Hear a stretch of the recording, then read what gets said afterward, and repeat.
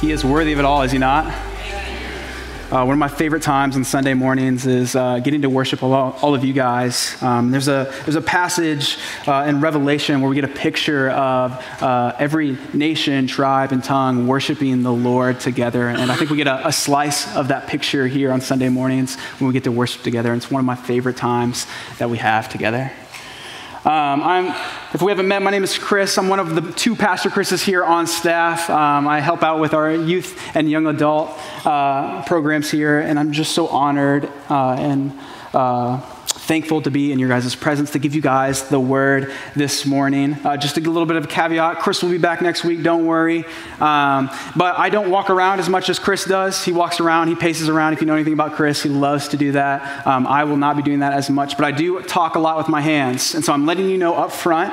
That way in 3 minutes, you're not thinking to yourself, what is wrong with this guy? Why does he talk with his hands so much? I know it's a problem. I need to fix it. It just helps. I don't know what it is. But we're going to be looking at Daniel 3 this morning. So if you have your Bibles, if you want to turn and flip open to Daniel 3, we'll be trying to get through the entire chapter this morning. So go ahead, lock in your seatbelts. We'll get through it. I'm going to break it up in some different chunks. But it's going to be a great time in Daniel this morning. And I love that we're going through this series of Daniel. We're talking about how Daniel, Shadrach, Meshach, and Abednego are living amongst Babylon, this chaos in their world. And they're trying to figure out what does it mean to have faith amidst the Babylon, and what does it look like to have wisdom in the midst of it all.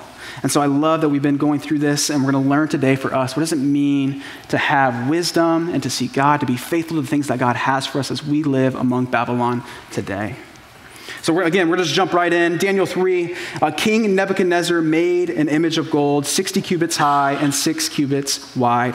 He set up on the plain of Dura in the province of Babylon. He then summoned the satraps, prefects, governors, advisors, treasurers, judges, magistrates, and all other provincial officials to come to the dedication of the image he had set up. So the satraps, prefects, governors, advisors, treasurers, judges, magistrates, and all other provincial officials assembled for the dedication of the image that King Nebuchadnezzar had set up, and they stood before it. And the herald loudly proclaimed, "Nations and people of every language, this is what you are commanded to do. As soon as you hear the sound of the horn, flute, zither, lyre, harp, pipe, and all kinds of music, you must fall down and worship the image of gold that King Nebuchadnezzar has set up. And whoever does not fall down and worship will immediately be thrown into a blazing furnace." Therefore, as soon as they heard the sound of the horn, flute, zither, lyre, harp, and all kinds of music, all the nations and peoples of every language fell down and worshiped the image of gold that King Nebuchadnezzar had set up.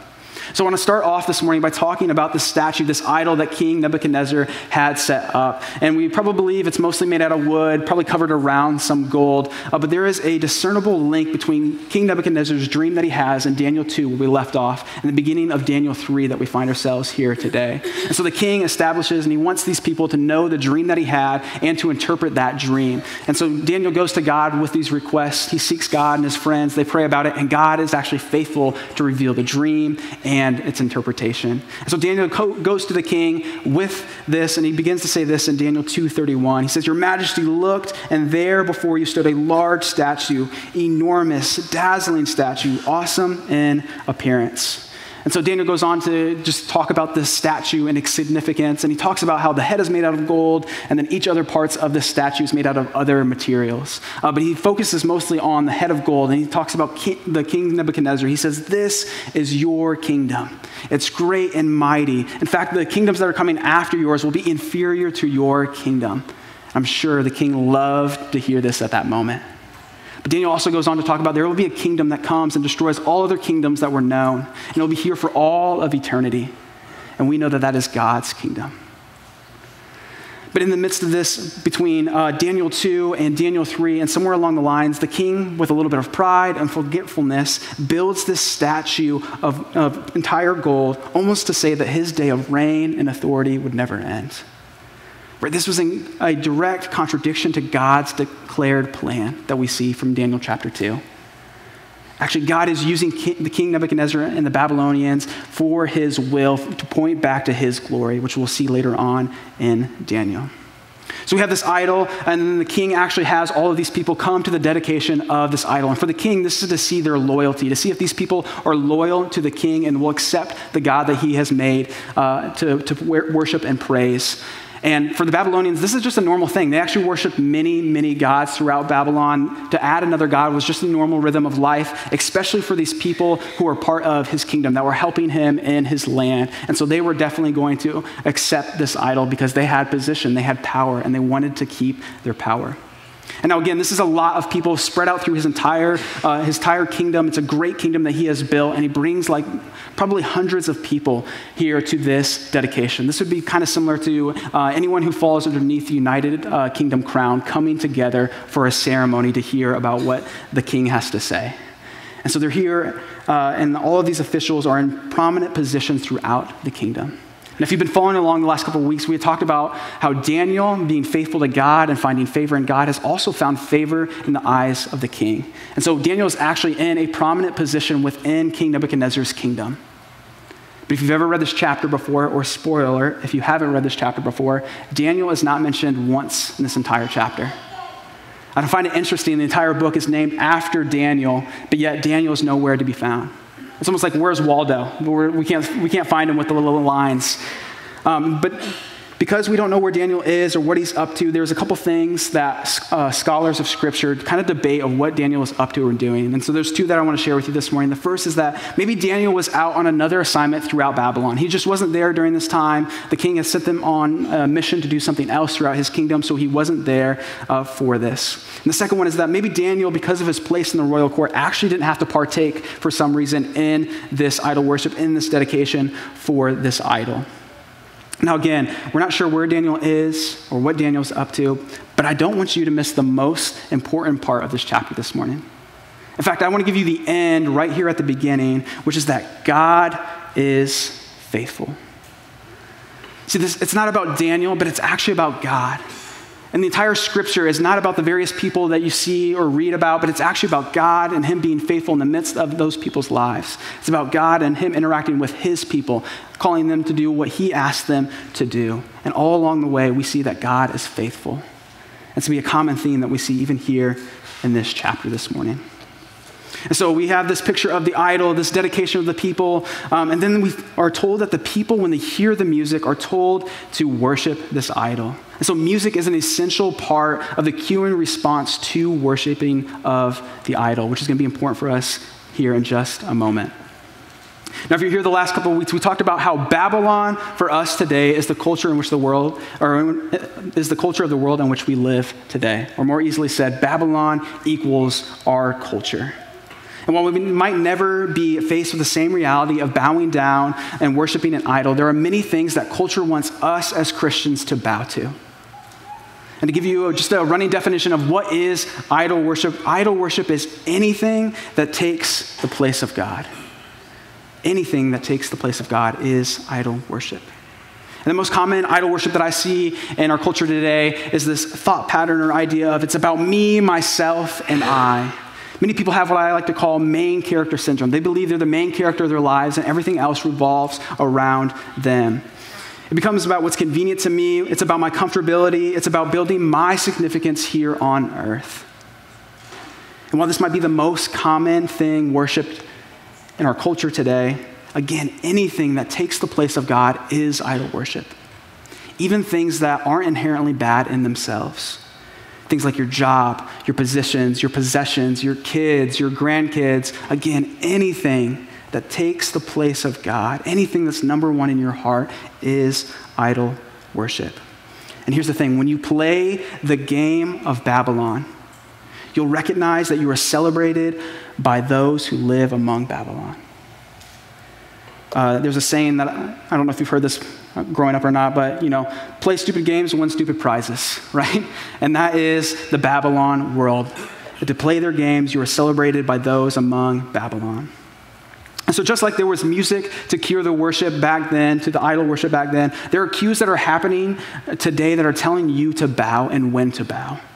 Like the pressure from your boss to perform, which leads to sacrificing your character to make a sale and look good in the company's eyes. Or the opportunity of making more money, receiving more accolades, getting more recognition, that you feel your schedule so busy that you don't have time to take care or serve others. Or the feeling of becoming uncomfortable, that you step away from what God is calling you to do to stay in your comfortable bubble. Do you feel the pressure of culture creeping in that is telling you to bow? See, it's important for us as Christians to recognize and identify the idols in our life, what is taking the place of God, but it's also important to identify the factors that lead to the cueing of putting the idol before God. Now, I remember the first time I experienced this tension of our culture and my faith while working in a job in my senior year of high school. I work for a large retail store. I don't want to give you guys the name just because they're still around. They still are selling stuff, and I don't believe all of them were like the ones that I worked for. But I worked in the men's section of this retail store. I was helping people find products, helping them check out the register, putting things back, really anything that the store needed us to do.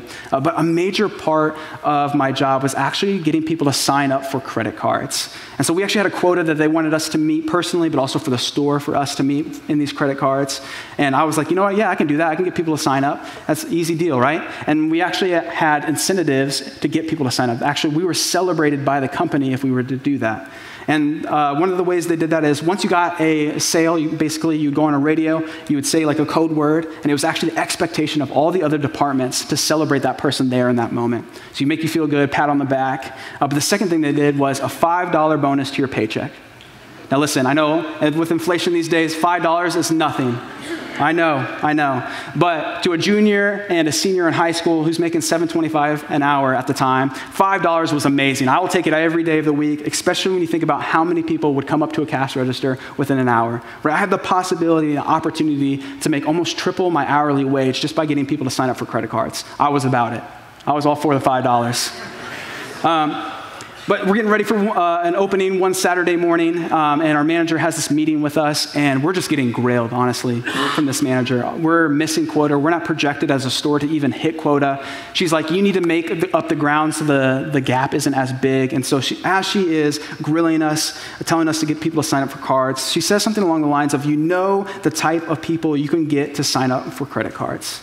And then begins to give some examples of taking advantage of vulnerable people. And that just didn't sit right with me. That seemed opposite to what I've been learning about taking care of people from the Bible. And so I had a decision to make. I wrestled with it hard. Right? The $5 actually did mean a lot to me as a junior and senior in high school, but it didn't mean as much to me as people at the end of the day. And so I no longer intentionally tried to sell their credit cards. And again, the company made it easy to try to sell the credit cards. Like, get 20% off of your purchase today if you sign up for a credit card. And I no longer even offered people that. I was just like, I would ask. They say no. Cool. Good to go. Go on your way. And because again, for them, it was about money. But for me, I saw the people. I didn't want to take advantage of people. And so as a result, my manager began to schedule me less and less. I was hitting quota. I was not hitting quota really ever. And so I didn't get to work a whole lot outside of when another manager scheduled me during his shifts because he didn't really care about quota, and I got to work with him. But through this job, I got a firsthand experience about the pressures that culture can place on people to bow down to things, which results to the sacrificing of my beliefs, integrity, and character. And culture is doing the same thing throughout. Just like Babylon had many gods to bow to, there are many things in our culture today that want you to bow, want you to sacrifice your beliefs. Because they think that whatever their God is more important than the one true living God. So we're going to look at Shadrach, Meshach, and Abednego's story and what they did in the midst of their trial. And we're going to be picking up at verse 8. At this time, some astrologers came forward and denounced the Jews. They said to King Nebuchadnezzar, "May the king live forever." Notice how they're softening him up right here. "Your majesty has issued a decree that everyone who hears the sound of the horn, flute, zither, lyre, harp, pipe, and all kinds of music must fall down and worship the image of gold, and that whoever does not fall down and worship will be thrown into a blazing furnace. But there are some Jews whom you have set over the affairs of province of Babylon, Shadrach, Meshach, and Abednego, who pay no attention to you, your majesty. They neither serve your gods nor worship the image of gold you have set up." And so we see from Shadrach, Meshach, and Abednego that they really just have some haters. These astrologers are hating on these guys. That's a term, a Gen Z term, just so you know. You're welcome for that. I'll throw another one up here in a minute. They have some haters, though, and these astrologers, with their deep jealousy, I'm sure we're looking at any and every opportunity to make these guys look bad. I'm sure they're thinking, who are these young Jewish guys coming in here and receiving favor from the king? And so when they saw the opportunity that these guys were not worshiping the idol that the king had set up, I can already see them rubbing their hands together, plotting behind their back, getting ready to go to the king. But I want us to notice the actions of Shadrach, Meshach, and Abednego. Because their actions weren't really public, but they also weren't hidden either. They weren't public in the sense that they didn't lodge a protest in the midst of this idol worship. They didn't try to make themselves as a victim. But they just operated in their positions that God had put them in and simply refused to bow down to the idol in their lives.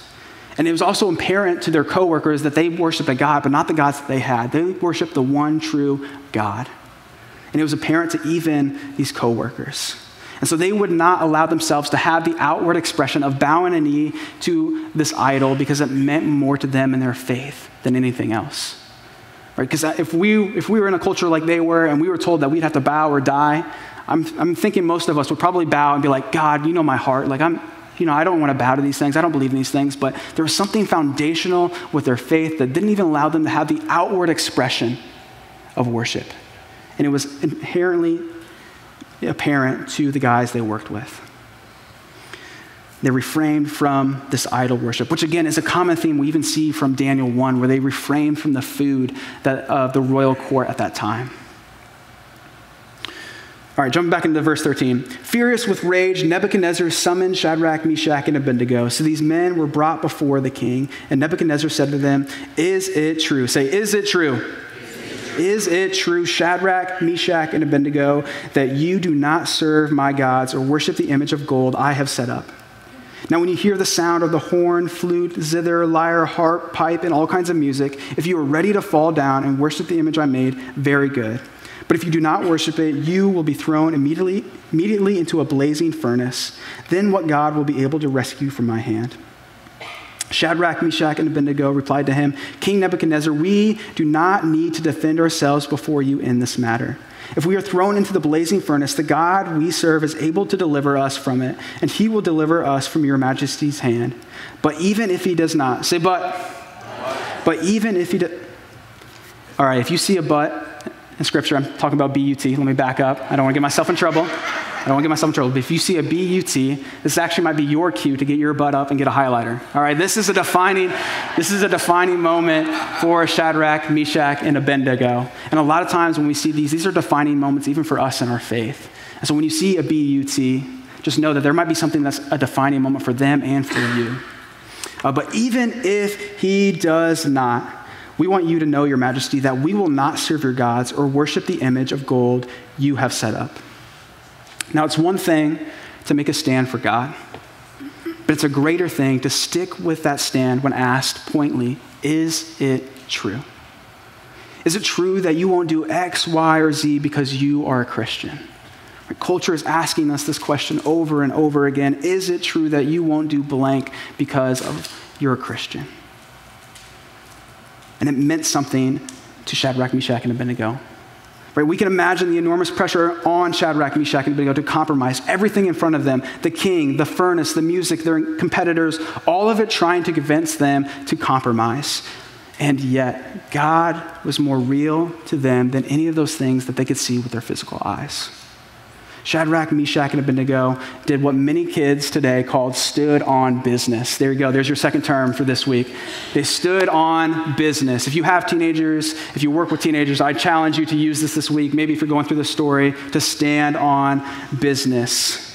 But I will say, you're going to get one of two responses if you use it. Either they're going to think you're the coolest person ever, or they're going to roll their eyes at you and sigh. That's just how it goes. That happens to me every Wednesday. Our students don't even recognize I'm a part of their generation too, and yet they still think I'm old. So, it's a lose-lose situation, but I'm trying to help you guys. I'm trying.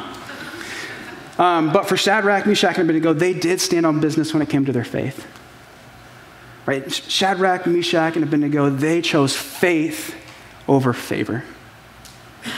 They chose faith in what they know to be true of God over the favor from the king that they could receive. But the king said, if you bow just right now, as the music's going off, bow right now, you are good to go. Good thumbs up, a gold star. You can keep your lives, your jobs. But if you do not, you know the consequences of that. And in the face of those consequences, they boldly said, we serve our God. They chose faith over favor from the king. And we see later on as we read in the story that when they choose faith, they didn't receive favor from the king, but they actually received favor from the King of Kings. And I love this phrasing that we see in verse 16, that we don't need to defend ourselves before you in this matter. Because how often do we try to defend ourselves? How often do we try to apologize for our faith? So we shouldn't be ashamed of the gospel or what Scripture calls us to live out. And how often are we trying to defend God like he even needs our help in doing so? For Shadrach, Meshach, and Abednego, they didn't defend or apologize for their faith before the king. They were abundantly clear that they would not bow. And when they declared that God would and could deliver them, they recognized that God ultimately held the power. That God could deliver not only from the furnace, but from the king's hand. Again, this is a bold statement to say in front of the person that holds the power for your life and death in that moment. And yet they still chose faith over favor from the king. They knew that they must do what was right, even if God did not do what he expected them to do. And even as they say, but even if God doesn't save us from this, they understood that they were supposed to live in submission to the will of God for their lives. That meant more to them. All right, let's read the story out. Then Nebuchadnezzar was furious with Shadrach, Meshach, and Abednego, and his attitude toward them changed. He ordered the furnace heated 7 times hotter than usual and commanded some of his strongest soldiers in his army to tie up Shadrach, Meshach, and Abednego and to throw them into the blazing furnace. So these men, wearing their robes, trousers, turbans, and other clothes, were bound and thrown into the blazing furnace. The king's command was so urgent and the furnace so hot that the flames of the fire killed the soldiers who took up Shadrach, Meshach, and Abednego. And these 3 men, firmly tied, fell into the blazing furnace. Then King Nebuchadnezzar leaped to his feet in amazement and asked his advisors, weren't there 3 men that we tied up and threw into the fire? They replied, certainly, your majesty. He said, look, I see 4 men walking around in the fire, unbound and unharmed, and the 4th looks like a son of God's. Nebuchadnezzar then approached the opening of the blazing furnace and shouted, Shadrach, Meshach, and Abednego, servants of the Most High God, come out, come here. So Shadrach, Meshach, and Abednego came out of the fire, and the satraps, prefects, governors, and royal advisors crowded around them. They saw that the fire had not harmed their bodies, nor was a hair of their heads singed. Their robes were not scorched, and there was no smell of fire on them. Then Nebuchadnezzar said, praise be to the God of Shadrach, Meshach, and Abednego, who has sent his angel and rescued his servants. They trusted in him, defied the king's command, and were willing to give up their lives rather than serve or worship any god except their own God. Therefore, I decree that the people of any nation or language who say anything against the God of Shadrach, Meshach, and Abednego be cut into pieces and their houses be turned into piles of rubble. For no other God can save in this way. Then the king promoted Shadrach, Meshach, and Abednego in the province of Babylon. Pretty incredible, right? We see a king, he gets mad at these guys, and he turns up the fire 7 times hotter than it normally is. The strongest soldiers of his army bound and tie these guys up, take them up to this furnace, and as they're pushing them in, them themselves actually die from the heat of the fire. And I find it so interesting that the guys stay in the midst of the fire. Right, they're unbound. The fire's still brewing around them. They're walking around in the fire, unharmed, and yet they stay in there. Because if it was me and I was unbound, I recognize I wasn't harmed, there was fire around me, I would not be walking around, I'd be running straight for the way that I came back in. There would be no doubts about that, right? I would not be sticking around to see what happens next. I would be running.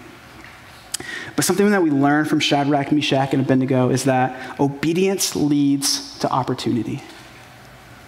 Do you know the first opportunity they received because of their obedience to God? It led them to the furnace and the fire. Just because you're faithful to God or you're obedient to God doesn't mean you won't experience the fire in your life. And in many cases, living among Babylon, you might experience the fire often because of your obedience to God. But do you notice the other opportunity that comes out of their obedience? The opportunity for the people of Babylon to recognize that there is only one true God who is able to sustain people in the fire no matter how hot it is. Your obedience to God may show those around you who live among Babylon who the one true God is. A God that loves them deeply, a God that wants them to come back to him, a God who can radically change their lives forever here on this earth, but also for eternity. That is the God. That's the opportunity we have through being obedient to the things of God while living among Babylon. Michael, you guys can come back out. Now, I recognize this morning that some of you might find yourself in the fire right now. You might be in a season where you are in the furnace. You've been faithful to God, doing your best to live in his will for your life, living out your faith, trusting his promises, but you're still faced with situations that make it feel like you're in the fire. And you might be at a place or a moment where you're asking or thinking, where are you, God?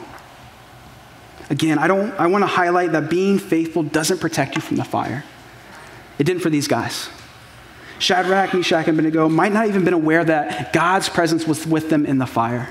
We actually see that King Nebuchadnezzar is the one that sees the fourth man in the fire, and he's the one that calls them out. And whether we recognize it or not within our trials, God is there nonetheless. He is always in the midst of our lives. And just like these guys went in, bound, and walked away free, you might be in a season of refinement by the fire, which leads to your freedom.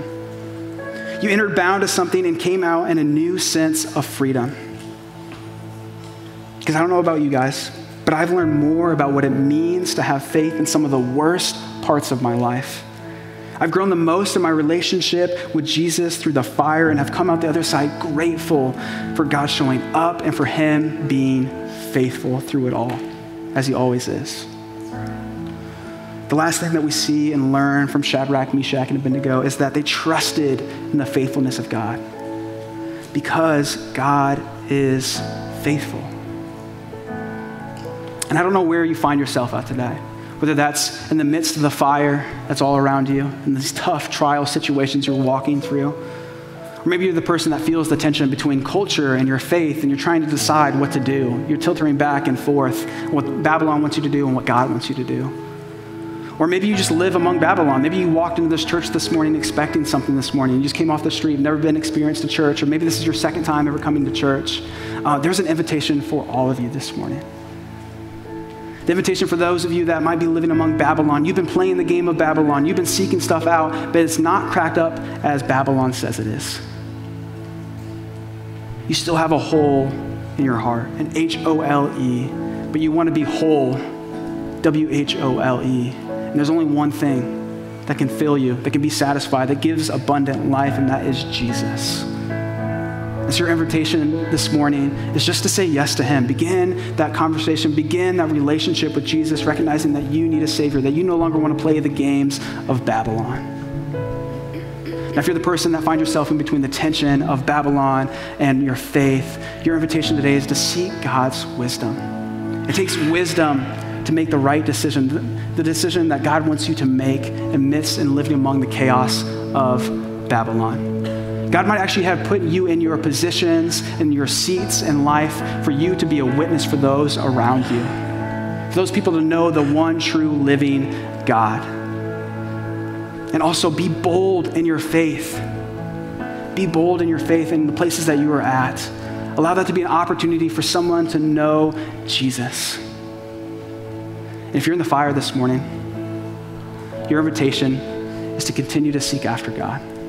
Ask him to reveal himself to you. Ask him what is he trying to teach you through this season. And now I recognize that there might even be some trials that aren't delivered here on this earth. That's a reality, unfortunately, that we live in. But hold on, don't lose hope to Jesus. Know that there is something coming. That you're not bound forever to your trial, to the fire, that actually God wants to deliver you ultimately, whether that's here on this earth or beyond. God has a plan and a purpose for your life, and he's faithful all the way through. So we want to be reminded this morning of God's faithfulness by taking communion. So if you have a cup, you should have received one as you walked in this morning. It's got these two little pieces. Go ahead and tear the top piece off for me and get that wafer out. So while Jesus is talking about these elements with his disciples, he says at one point, each time that you do this, each time that you take and eat, remember me. Do this in remembrance of me. And so I want you just to take a moment and just be reminded of God's faithfulness in your life. Be reminded of God's faithfulness even to go to the cross willingly to die for you. So just take a moment by yourself to remember God's faithfulness.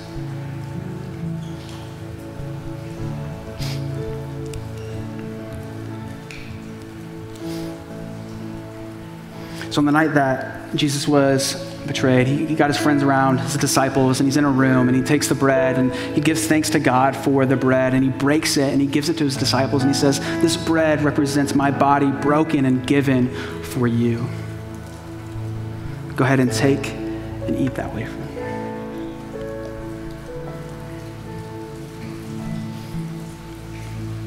And in the same way, he took the wine that he had, he gave thanks to the Father, and he gave it to his disciples, saying, this wine represents my blood, which was shed for the multitude of sins, even our sins today. So go and take the juice.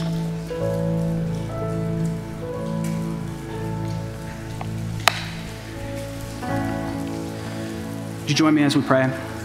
God, thank you. Thank you for your word. Thank you for the ways that you're moving, even in the midst of our culture and among Babylon. God, you are still a God that's a God at work.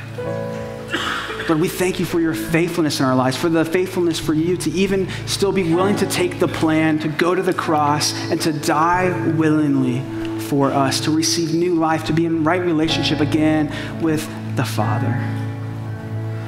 Lord, we thank you for your faithfulness. Lord, would you continue just to give us wisdom as we navigate through Babylon? Would you continue to direct our steps? Would you continue to help us live out our faith boldly for those who live among Babylon so their lives can be radically changed forever too, Lord? Lord, I know that you have a plan and a purpose, even for this generation, Lord. Continue to move, continue to work, continue to just reveal yourself to us, Lord. We give you all honor and glory and praise, Jesus. It's your great and mighty name we pray. Amen.